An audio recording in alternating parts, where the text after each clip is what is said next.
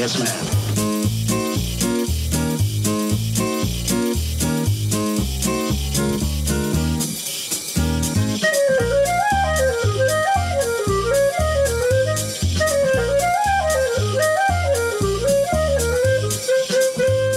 It is July 26th, 2021, and you are listening to episode 35 of the Candid Clarinetist podcast.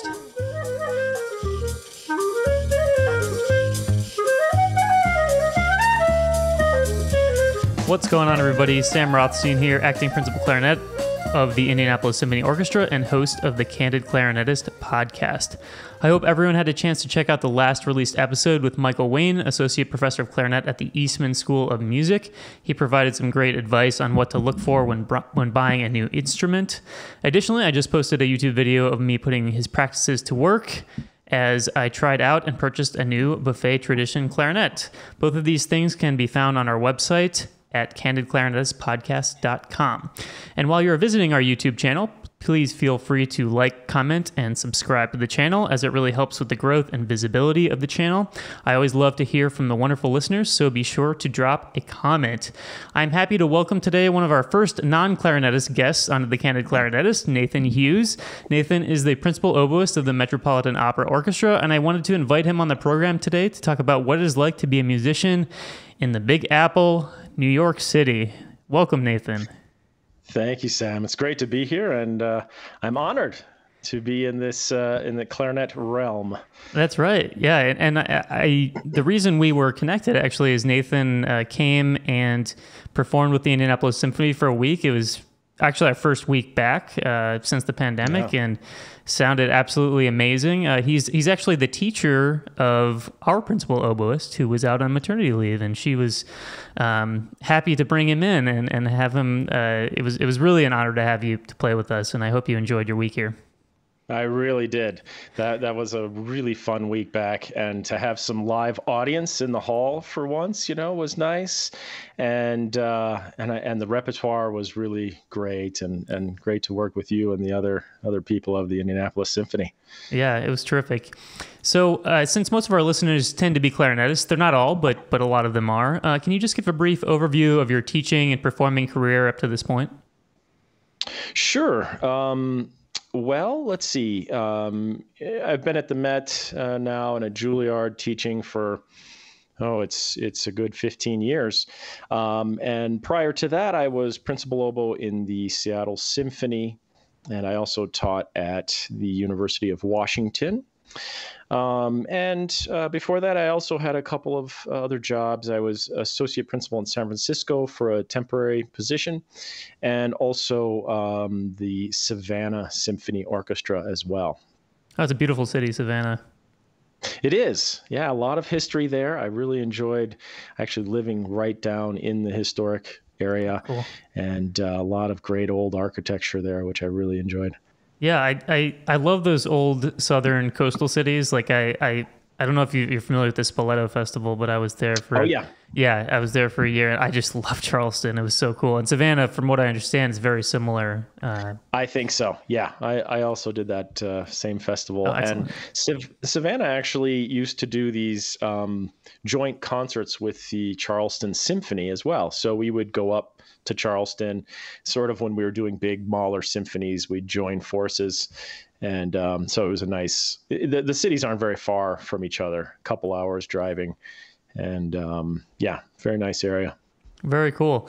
So you've obviously played in both orchestra and opera, and the Met is really kind of the granddaddy of them all, to put it one way. In terms of opera, I mean, your schedule, it's amazing. I mean, how many operas do you guys do per year?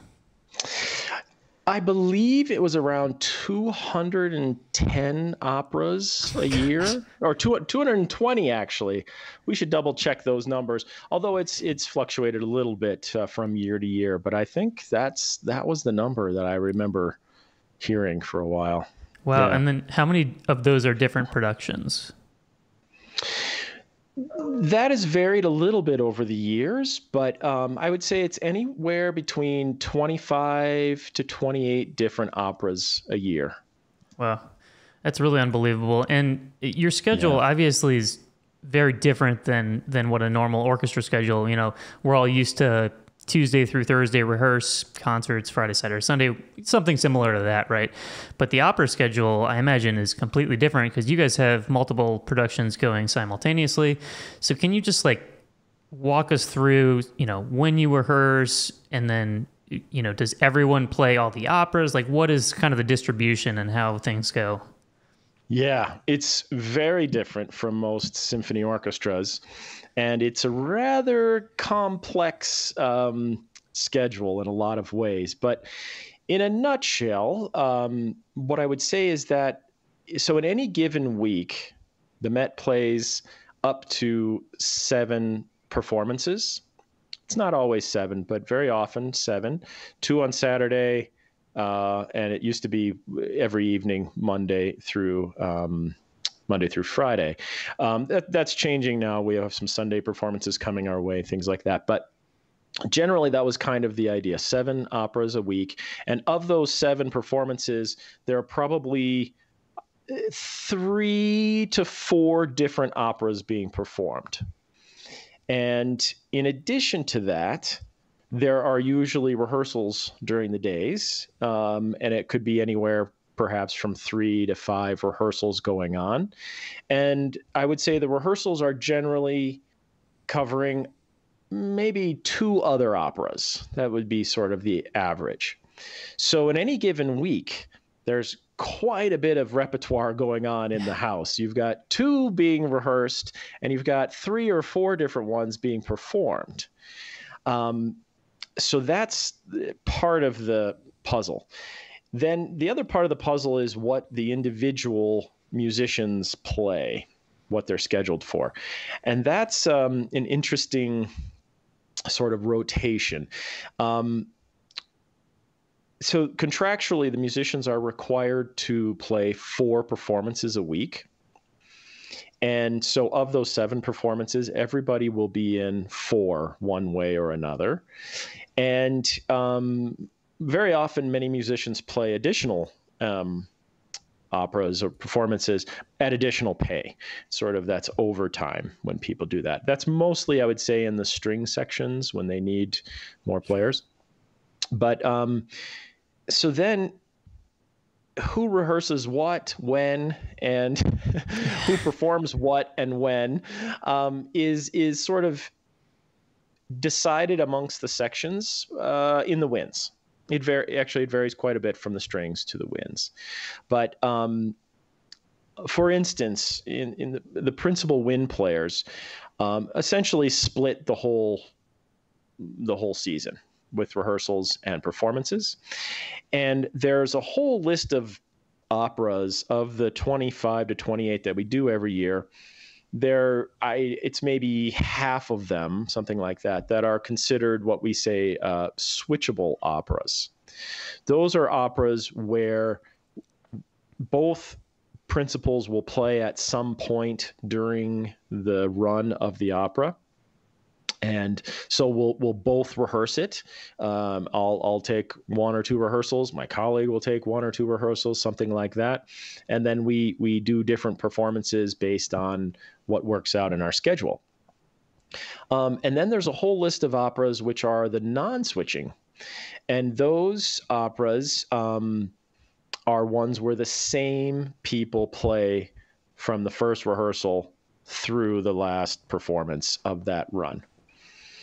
And that's determined by the management of what operas are on the switching list, which ones aren't. And it depends a lot on the repertoire, how challenging the repertoire is, how frequently we see the repertoire, and very often who is conducting, if it's a new production, all sorts of things factor into what goes on what list. But the operas that end up being on the switching list are very common operas, very, very things we know very well. We play them, I don't know, every other year sometimes, or every third year. They come up frequently. And so those operas don't usually get very much rehearsal. Sure. We're short on space, and we're at the Met, and we're short on time also. So it's really hard to schedule enough rehearsals for everything. So, your La Bohemes, Traviata, things like that the Met plays on a regular basis, they might get only 2 rehearsals.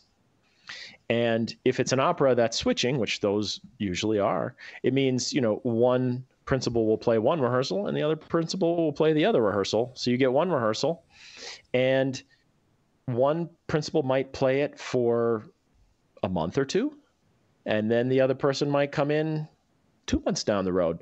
Those switching operas sometimes go on throughout the whole season. Mm-hmm. So they get scheduled, once or twice a week for a few weeks. Sometimes there's a break, and then they come back for a few, weeks, and then there's another break. So those, it's very interesting because you might rehearse it in, September, October. I might not play it until April. Right. I get my one rehearsal back in September, and then I show up in April and I play it. And the people I rehearsed with might not be the same people that I perform it with. Right. Including the cast. They rotate cast too. So the cast comes in sometimes midstream and totally changes, but all the winds, all the principal winds will be rotating based on their own scheduled conveniences. And so we might not always line up. So I might rehearse it with three people from the principal wind section, and then I get to the performance later and it's the other 3 principals that I'm playing with. Right. And the conductor too, right? Sometimes the conductor changes quite often. Yeah. So it's a very, very different schedule than most symphony orchestras in that regard. And it's a shock to the system when you first get to the Met, I think, for most people. Yeah, I think my one follow-up question I had for you is how long before you felt like settled? Maybe you play the Carmens and the Magic Flutes and the Traviata. So like those, okay, fine. And then eventually you get a Philip Glass opera. Okay, that's the one that I need to. So like how long did it take you personally before you really felt comfortable with that kind of schedule? So, most musicians, I think, don't get very much experience with opera in our training in school. So, I had played, I didn't count, but probably a handful of operas before I got to the Met. I was playing in Seattle. We are also part of the Seattle Opera. So I think there were something like 5 productions a year there. So I had some of those under my belt. And I also spent a summer at the Santa Fe Opera, which I think was another 5 operas perhaps. So for my few years in Seattle and that, it added up, to a handful of operas that I already knew, which really did help. Sure. That first season in particular at the Met is overwhelming, the amount of music that you have to learn, and to have it all in your mind at the same time because you're playing so many different operas at the same time, and they're long. So it's just a lot of material to remember, and keep organized. So I would say for me, every year was easier than the previous one, always. So there was, because they would start repeating operas. But the first 2 years were almost all unique operas. I don't think they really repeat things usually the very next year. So the first 2 years are both tricky, both very challenging. And then finally the third year, you start seeing a few repeats. And that gives you a little relief, like, oh, okay, I know this one, and now I can concentrate on the other ones. And then by the 4th year as well, you start seeing repeats. So, certainly by the 5th year, then things, it's not quite as intense as it is the first 2 years. But I think everybody that gets to the Met is just in shock for a couple of years. Absolutely in shock.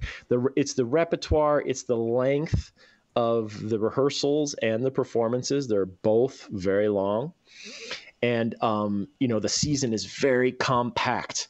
Like we don't get, we get one floating vacation week. We don't get a lot of breaks during this time from September through May.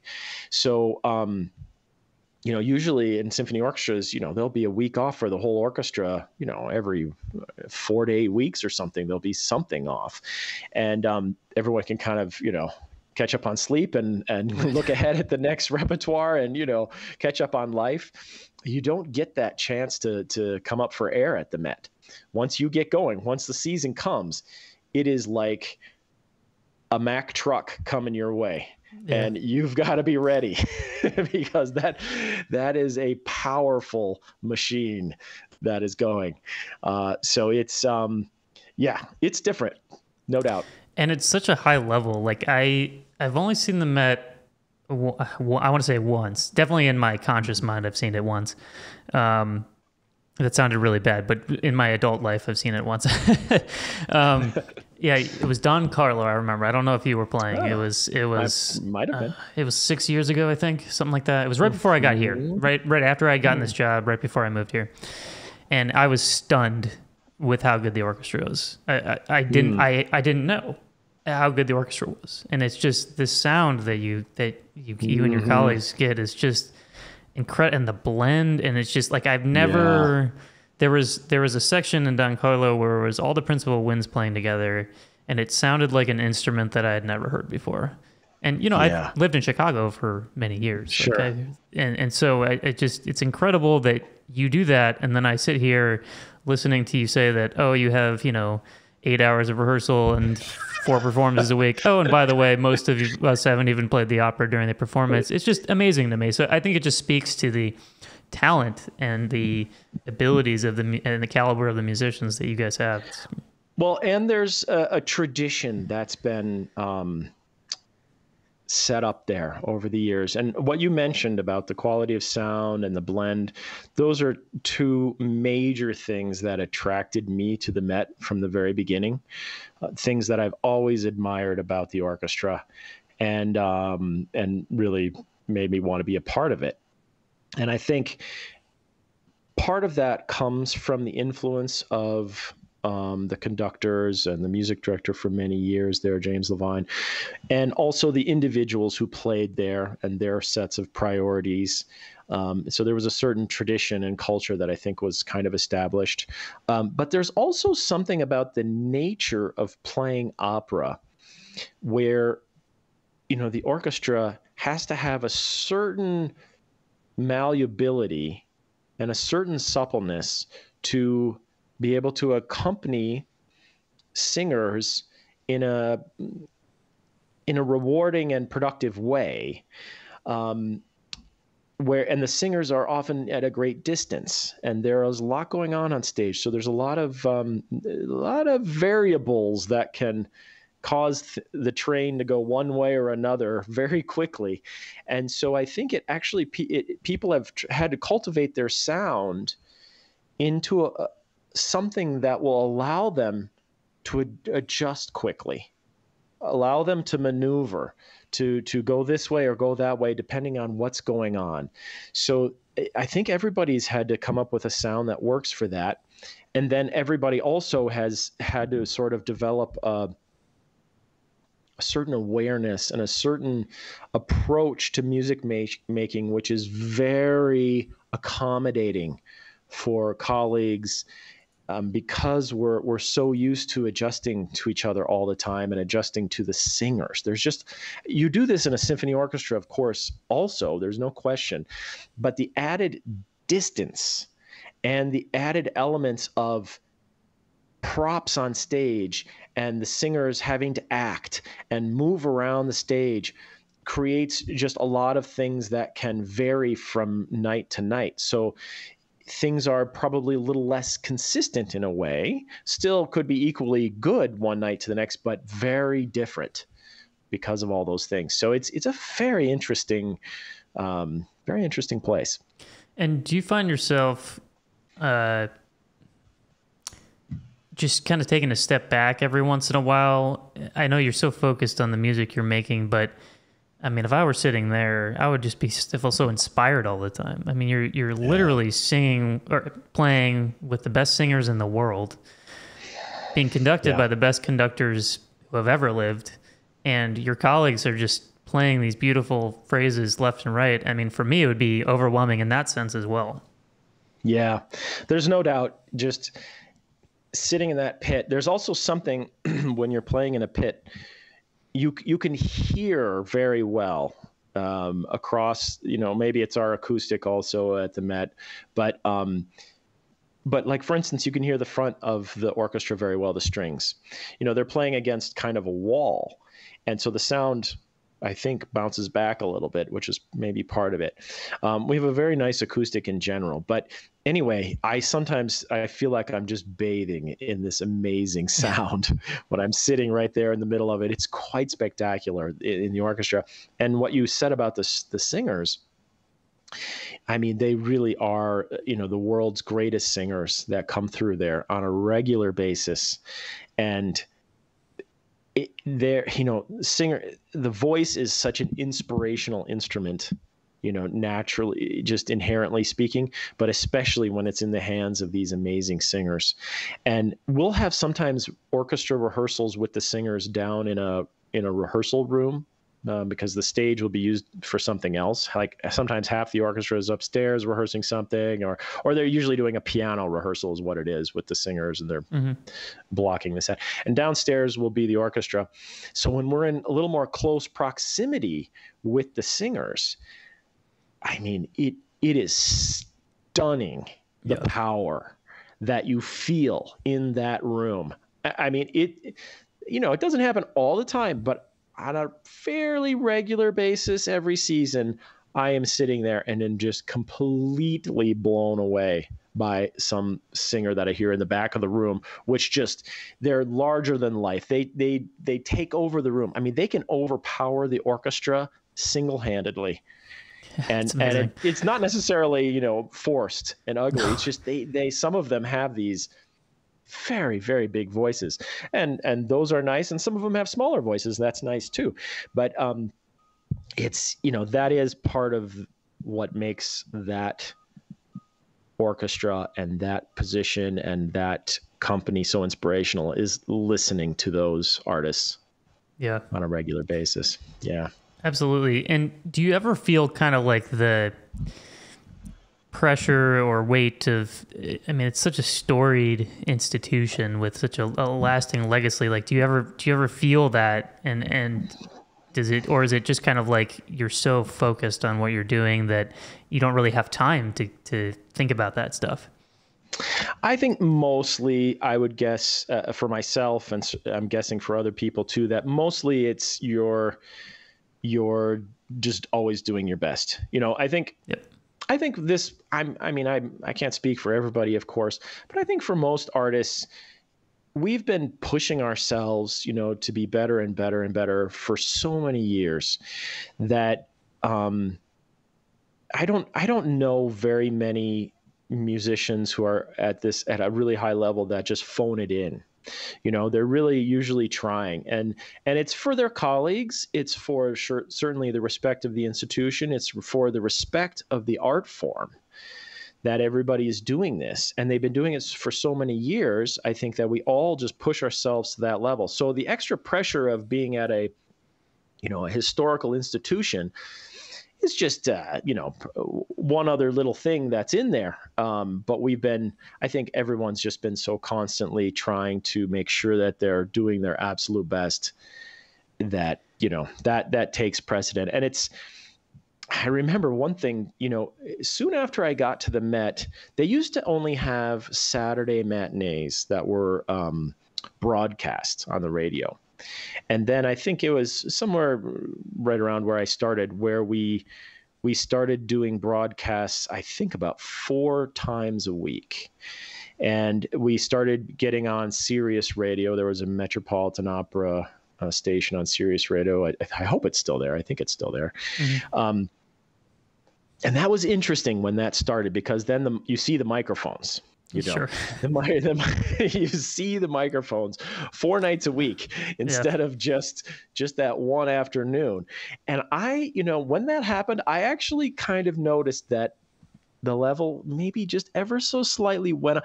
Not that our A game went up. I think it was our consistency went up. Sure. because I do think, okay, maybe on a Tuesday, Wednesday night, maybe the orchestra was slightly more relaxed or something. But when those microphones are there almost all the time, all of a sudden I noticed the consistency was even better. So that probably did some good. Yeah, and I loved what you said, and I think too, if you're good enough to get to that level, I think you also do it for yourself, because you just feel like it's a pride thing. You're like, a lot of other people would like to be here. I want to do my best and just put my best foot forward every time. Absolutely, yeah. Well, good. So I know the Met too. You guys have a fair, I guess it's a brief concert series at Carnegie Hall every year. Is it 3 concerts? Is that right? Is that what it usually is? Yes, that's our sort of normal number. So I've unfortunately not yet had the opportunity to play at Carnegie Hall, but what is that like? I mean, is it really the Mecca? Yeah, it's a beautiful space. It really is a beautiful acoustic, a beautiful place to play. Certainly it's iconic and in nature, so it feels, special every time you play there. It's, the acoustic, every acoustic of every place is so different, and there are pros and cons to everything, and everybody has their own personal preferences and all of that. Carnegie has, I would say, a very warm sort of sound to it.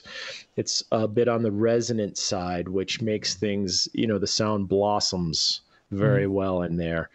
And so I actually find that, the Met, for the way the Met plays, quality of sound is a high priority, I think. And as you were mentioning, the blending capabilities and all of that, it is complemented quite well by the acoustic at Carnegie.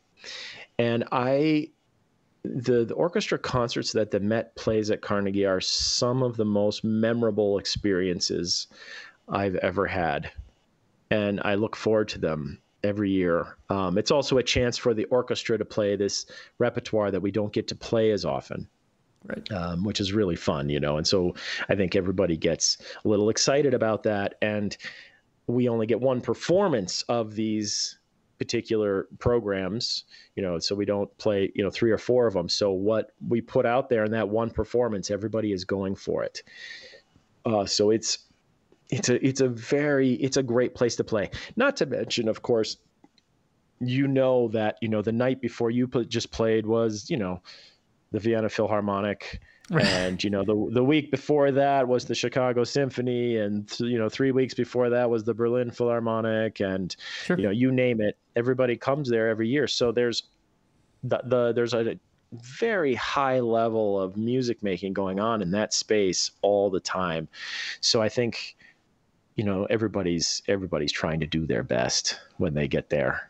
And so you really get some special performances. I love going to performances at Carnegie also. That's one of the highlights of living in New York, really, is you get to go and listen to some of the world's greatest artists on just a regular basis. They come in there, and it's such a beautiful acoustic to listen to them.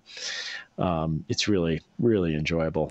Well, that was actually one thing that I wanted to ask you about is, obviously you're very busy September through May with the operas, and your teaching schedule, I'm sure, is busy as well.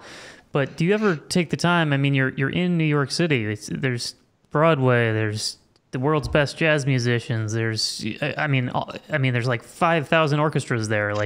There's all these schools with these amazing students. Do you take the time to go and enjoy the culture that is there? I try. You're right. The Met is a very busy place. And also I do teach a lot. So I spend a lot of time doing that. So it's one thing that I do wish I had more of is free time in New York to enjoy all the benefits of New York, which is such a unique place, especially, culturally speaking. It's just such a mecca.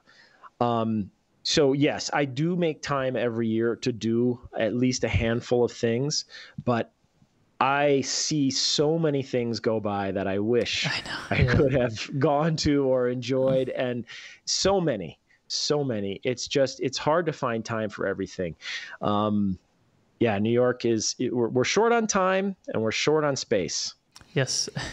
Those are the two things that are a little tricky in New York City. And of course, it's a very expensive city. So, everybody feels short on money too, I think. Yeah. But but I think, yeah, you must, everyone who lives there has to take advantage of that, because it's a shame to not be able to go to performances and be inspired by all these different genres and things going on. It's really a unique, special city in that way. Yeah, I think so. It's really unlike it for those who haven't been there. It's just really unlike any other place at least in this country that I've been. It's just so, I mean, you can walk from basically any point in the city to another point in the city, and you'll pass one sushi restaurant at every block. Like you could find like a path. It's crazy, It's just like the food and the culture and the sports and it's just nuts. Everything, and that goes back to musicians as well. Being a musician in New York City does not feel odd. Do you know what I mean? In a lot of places, I feel like if you're a musician, you're doing something that's very unique in that place, maybe, and not a lot of people are doing that there, and it's just something different. But being a classical musician in New York, or being any kind of artist in New York, is kind of normal. There's a lot of people like that. Any day you walk down Broadway on the Upper West Side, and you pass people carrying violins and cellos and all sorts of instruments, and it makes you feel like what you're doing is something that's normal and respected. And it's I think that's one thing that's very nice about being an artist in New York City, is that you have a lot of other people whose goals and sort of focus in life lines up with yours, and so you don't feel awkward in any sense of the word. I mean, not that you would in every other place, but it is a little different, I think. Yeah, it's a lovely comment. Actually, I never really thought about that, but I have always kind of felt like somebody asks me what I do, and then I say I'm a musician, and then I have to explain to them that that's what I do. Whereas in New York, they're like, oh yeah, my brother used to play in the New York Philharmonic, 30 years ago, yada, yada, yada. That's very normal and widely accepted. It's like being an actor in Los Angeles, right? If I said I was an actor living in Indianapolis, they'd be like, what? Like, well, how do you do that? But in LA, like everyone's trying to be an actor, Yeah. So yeah, it really does. I think it affects the way you view your life's passion. It becomes something that is, you don't have to prove yourself, that you've chosen this path. It's not something that you have to explain to people as much. Although, I still feel like classical music in particular is, not as widely, I don't know, revered perhaps as it is in some other countries, in the States, but New York is one place where it is, I think, respected. Yeah, that's a lovely comment. I love that. Yeah. I love that perspective. So you talk about how, New York is so crowded, and I imagine that you don't have a short commute to work. So can you sort of talk about like how that kind of factors into everything? Because that's a whole nother thing. I actually do have a very short good commute. for you. But I've never been somebody who really likes commutes. So I was rather determined in New York to find a way to walk to work. And that's me, that's just me. That's what I prefer. That's what I like. And, you give up space mostly and money, space and money to do that. But for many people, commuting is part of New York City life.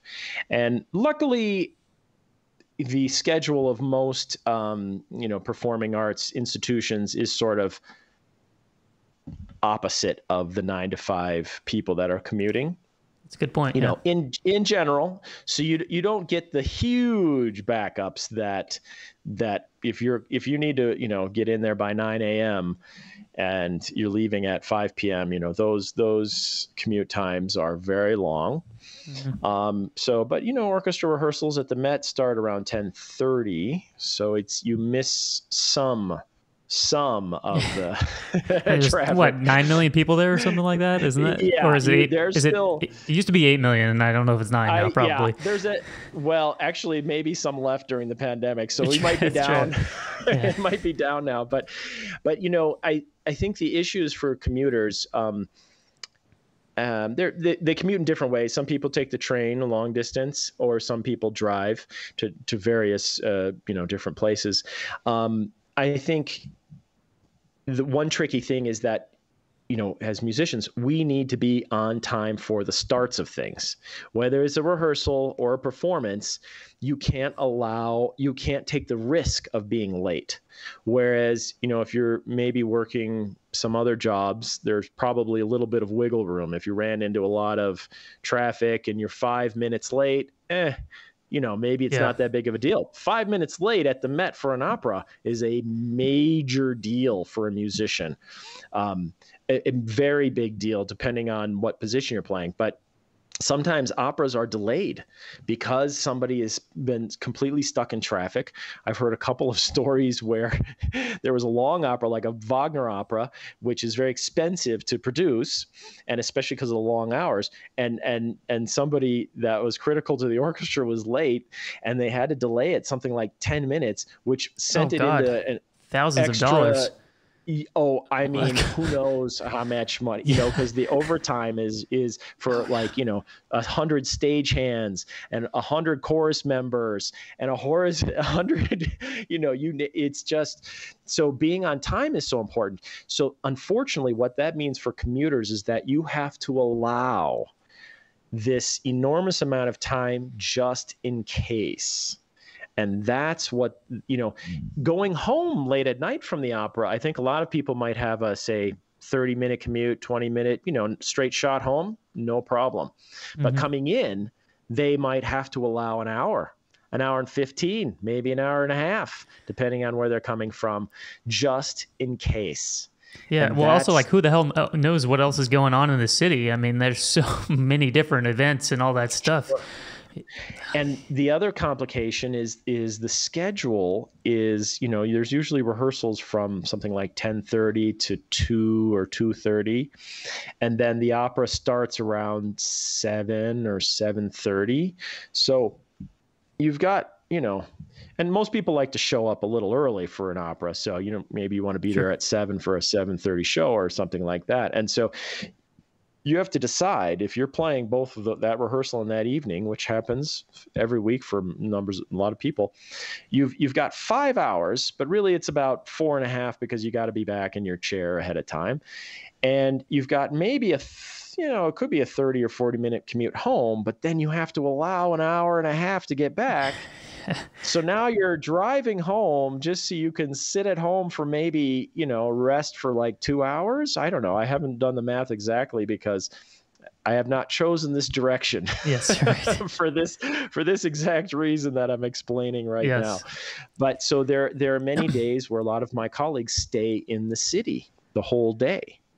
In fact, they do this usually multiple days a week. Many of them teach in between the rehearsal and the performance. But what it means is you leave the house, say 9 a.m. to go for a 10:30 rehearsal. You teach or do something in the afternoon, and then you play a 3 or 4 hour opera that gets out at, say, 11:30 at night. And you might get home at midnight or maybe after midnight. So you just gave yourself, how many hours is that from 9 a.m. to, you know, it's a long day. Yeah. And then who knows what you got to do the next day, right? And the next day, there's a good chance you have to be at the 10:30 a.m. rehearsal. Wow. That's another thing that we have. We have performances and rehearsals the very next morning. So all of this scheduling thing, it takes a toll on people, and it's part of the adjustment process, I think, to the job when you get there. You have to figure out how to deal with this situation and how to deal with life in this situation, and your body has to adjust to it.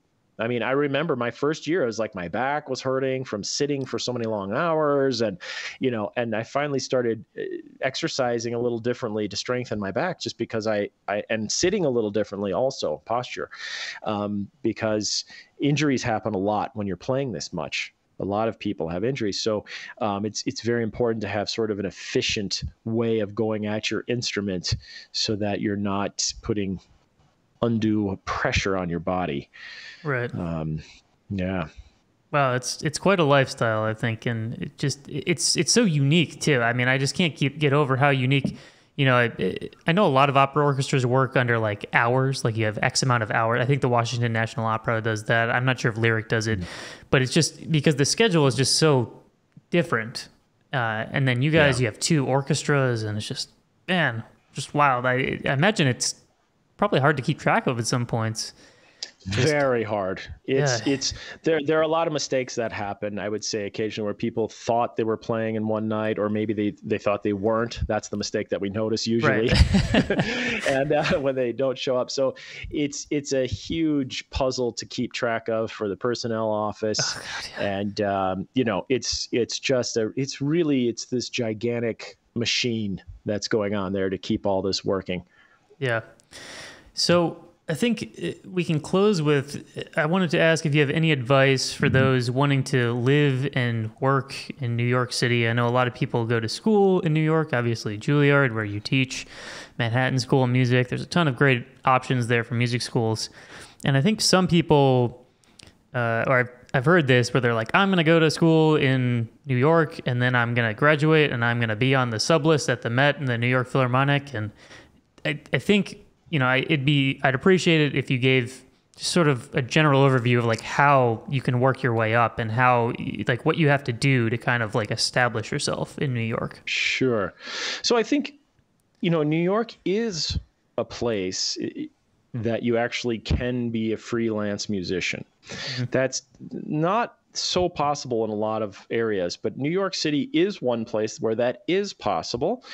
We have many freelancers, many amazing musicians that are freelancers there, which also means that there is competition. The competition level among freelancers is significant. It's quite significant, and a lot of people are very well established that have been there for many years, so they have a lot of their normal jobs and things that they play and all of that. So it's just like, symphony orchestras in any town where you sort of have to wait for a position to open.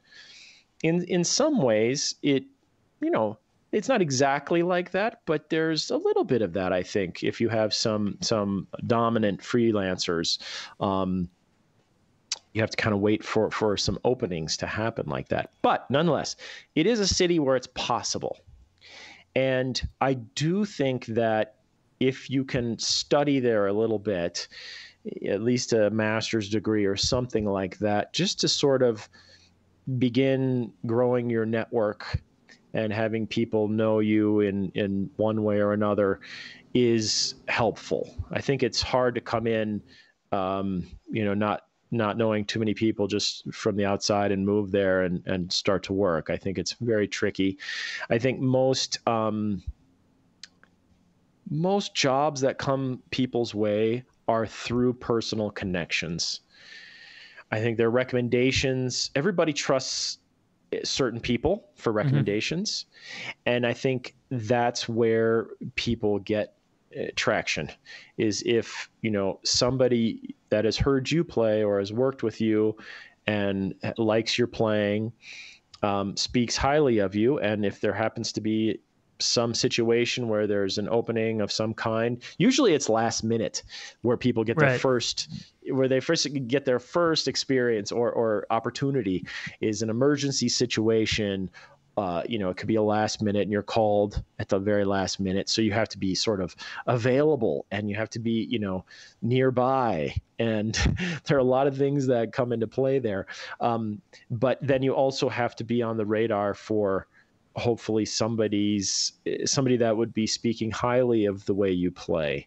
So that's just kind of playing with a lot of people, playing for a lot of people, just so that more people know about you and, hopefully trust your playing and grow fond of you as a colleague and all of that, then, word spreads. And that's kind of how it works. I think it is a tricky thing. There's no doubt about it. I think it's very tricky, but I do think if you can study there for a couple of years, I do think that helps get the ball rolling. Yeah. And also when you're in school, you don't expect to be, playing a ton of jobs all the time. You're studying. Right. So, but you might get an occasional opportunity here and there, and then that sort of works out very well. Whereas if you move there as already a professional, a little bit older, you might not get that many opportunities right away. So it's a bit tricky and difficult, just to sustain yourself in an expensive city like New York. I mean, it's not something to take lightly, moving to New York. Mm-hmm. I think it's an exciting city. I think it's unique, and I think it can be great. And I think it works for a lot of musicians. But it is something to take very seriously because it's not super easy. Yeah. Well, terrific, Nathan. Thank you so much for being on the podcast. I really just loved our week together here. I thought it was very inspiring for me, and I know for the rest of my colleagues. And I hope that you and I have the chance to play together again sometime. I don't know when or that might be, but that'd be terrific. So thank you so much for joining me. Thanks again for having me, and I do hope we can play again soon. Absolutely. So for more information about myself and the Candid Clarinetist podcast, please be sure to follow us on Instagram at The Candid Clarinetist or drop by our website at candidclarinetistpodcast.com. Once again, my name is Sam Rothstein, and thanks for tuning into the Candid Clarinetist podcast.